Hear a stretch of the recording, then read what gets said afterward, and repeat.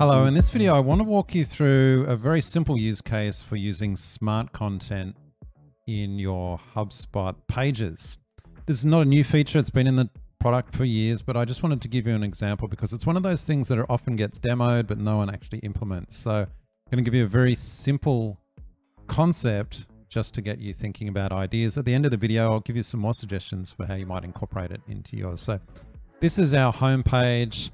And we have got two main images here. This is a bit of a problem statement on our homepage. Here's the problem people have, and then we talk through how we're going to solve it for them. And then here's the solution. I'm happy. So we've got these two images, basically overwhelmed and then in control. So what we wanted to do is test using images and switching them out based on the person that was visiting. So we had two properties, and we've got this little page here, which you can actually get to publicly. People wouldn't normally see this, but for this example, you can go and try it out. There's a form, and so I'm just testing here with myself, and I can choose the imagery for the age group I want to see, whether it's young, mid, or experienced, and also the gender that I prefer to see. I've been testing, so you can see I've set it as mid female, which is why I'm seeing here this middle management or middle seniority age, and similar here. And then, and female. So let's switch it. I'm actually going to say, let's go for an experienced guy. I'm going to update this. This will go in the background. Now, this takes a minute or so for HubSpot to do all its stuff, and I'm going to walk you through that in a second, but it's updating some smart lists, and then there's smart content on the page. And I'll walk you through what that looks like in a minute, but I'll just show you how that changes. So now I'll refresh. It might not have rolled out yet. Let's give it a second. No, it's still there. I'll refresh again in a second. Okay, so this was looking better. So now those changes have taken place, and it's switched out the images. And if we actually scroll down to the bottom, this is supposed to be an experienced male, and we're testing different images and things like that. So you can see there's various options, and of course I could go back here. I'll just refresh this so we get the form again. I can actually change it to any of those. So you can see there's a number of combinations, young, mid, experienced, with different agendas. So we've got a whole bunch of images in the background, and we just switch them out. So that's the concept. I don't want you to take this idea and think, oh, I'm going to do that with gender and age. You could be thinking, oh, I'm going to do that with persona and whether they're a VIP customer or not. Doesn't actually have to be pictures of people. It could be pictures of offers. Could actually be words. Could be the messaging that you use. That's for you to think about. I just want to give you the concept. So let me tell you how this is all working behind the scenes. If I look at my own record here, we've created these two properties here that sit on the contact. So if I was to go over to settings, I'm in contact settings here for contacts and properties. We've just got these two properties, custom properties that we've added. And then, of course, you can kind of see what the drop down is. These are the options that they could choose. And that's, of course, why these actually match these. Now, what do we do with those properties? Based on where they're filled out, we've got some smart lists that are created based on these. Just looks at those properties. And then we've got on our page, this is our home page. If I'm looking at it in the editing, we use Clean Theme.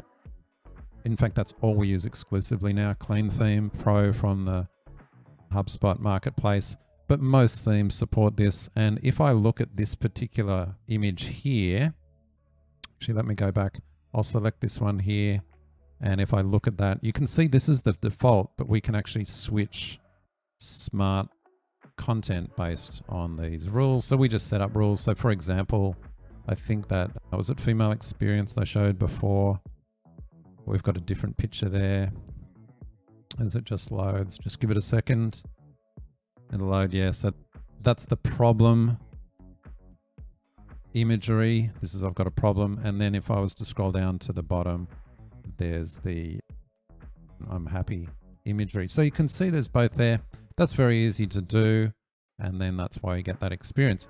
So summary is very easy to do. Summary is a few simple properties stored against a contact. And you can set these in the background.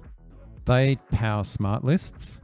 And then you use those smart lists to drive the rules or manage the rules for smart content on the page. It's actually pretty simple. So where would you use it? Would you go and do this with your homepage? You could. That's what we're testing at the moment. But I want you to think not about, oh, I'm just going to switch some images. I want you to think about your particular business. What's something that if you tailored and personalized the experience they had on the website, what do you think it would be? I'll give you one example. We're chatting with a client about, they've got a range of personas for the people they deal with. They have C-suite persona. They also have an IT developer, so much more of a geeky technical person. And then they have someone in finance. So that's a persona. There might be gender stereotypes for those as well, but they're actually going for more of an outcome-based thinking around messaging and imagery. So that's something you can incorporate. There might be other things such as displaying offers or CTAs, maybe an ebook based on one that they haven't yet downloaded. If they're an existing customer, might be, oh, you're a VIP customer and this points you off somewhere else, because not only is the imagery selectable, but you could actually change what that links through to. A lot of options there.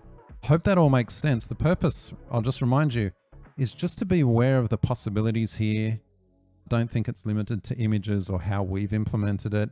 Think of the idea, smart content, very powerful, very easy to manage in HubSpot. One final thing, you might be wondering, how do we actually update this on the contact? I'll tell you what we're doing. We've selected our top customers and prospects, and we are manually going through setting this for each contact. Yes, it's a bit of work, but the team knows we only have to do this for a couple of contacts every day, and over the next month or so, this will all be populated out. So it's actually part of data enrichment in a way that we're manually doing. It's very manageable. Only a couple of hundred contacts are going to be in that set that we do initially.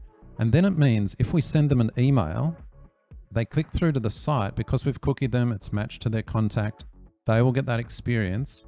And hopefully that imagery is just something that's a bit more relatable for them.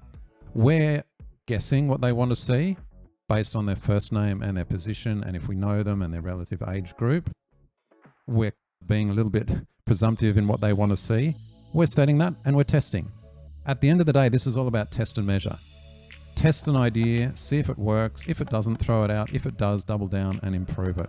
Hope that's helpful. I'll see you in the next one.